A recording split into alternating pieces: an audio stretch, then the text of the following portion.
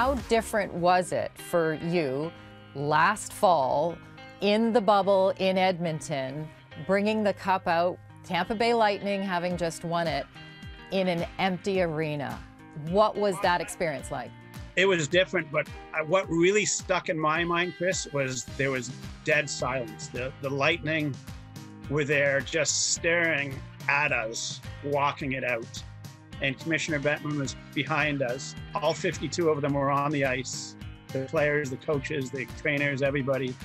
And there wasn't a word spoken as we walked out. And it was really neat to be part of that, to see it all and hear it all without the crowd. What happened with the cup from there? Take us through, I guess, the next 24 hours or so.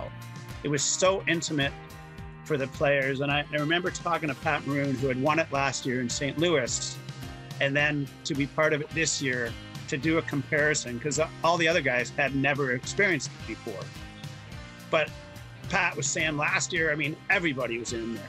I mean, and you know, it's a 30-person dressing room that has 300 people in it. Well, this time it had less than 60. So it was a totally different experience. They spent it with their direct teammates, but I'm sure they missed their family and friends to share it with, because they all know without them, they can't get to that point. I mean, saying that, so they finished their celebration, but they still are in the bubble. They can't leave the bubble. They can't go out in Edmonton or that, because officially they're in the bubble. So the celebration continued in the hotel that was attached to the arena there. And then we took the bus out to the airport in the morning, and we're all set to go. And I remember the two Canada Customs people coming on, because obviously not only you have COVID rules and regulations, but you're crossing an international border now.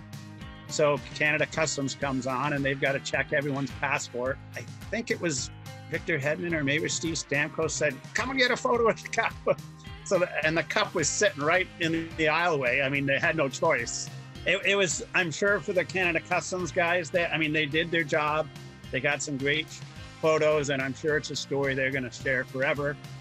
But it's one that had to be told, and they had to do their job. And then we had the 5-hour trip to Tampa, and it was a great flight, great celebration as we landed in Tampa, and the guys got to see their families for the first time in 65 days, and it was very emotional.